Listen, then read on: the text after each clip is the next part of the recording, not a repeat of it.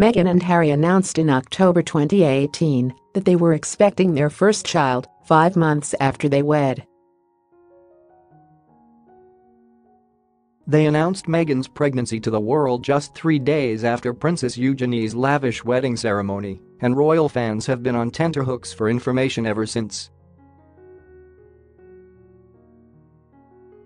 The Duchess of Sussex, 37, has been wearing fitted outfits that showcase her growing bump, leaving eagle-eyed fans to speculate on how far along she is. Meghan Markle net worth. Royals' huge fortune from before wedding. Meghan Markle condemned by Piers Morgan over banana messages last month. When on a royal visit to Birkenhead, the Duchess gave away a few clues about her pregnancy, letting slip she was 6 months pregnant.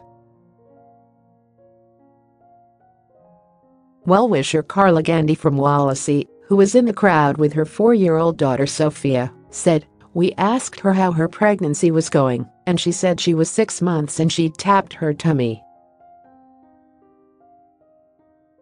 Meghan also told others gathered in Hamilton Square she's due in late April.It is believed the Duchess of Sussex has hired a doula to help with the final months of pregnancy and childbirth. Read more. Royal wedding. Will Lady Gabriella echo this Meghan Markle moment? A doula is not a medical professional, rather someone who offers support to a woman before, during, or after childbirth. They give both emotional support and physical help depending on the mother's needs. The doula can also provide support to the family and partner of the pregnant woman. Meghan has asked mum of 3 Lauren Mishcon to be her carer alongside a regular midwife for the big day. Saudi kingdom blamed for torturing Meghan Markle's friend in Stark.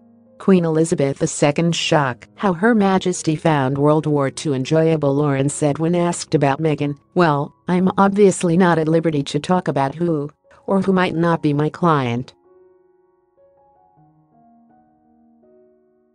So I can't possibly, I wouldn't be able to talk to you about anything." A US magazine also reported Lauren has visited the Duke and Duchess of Sussex several times.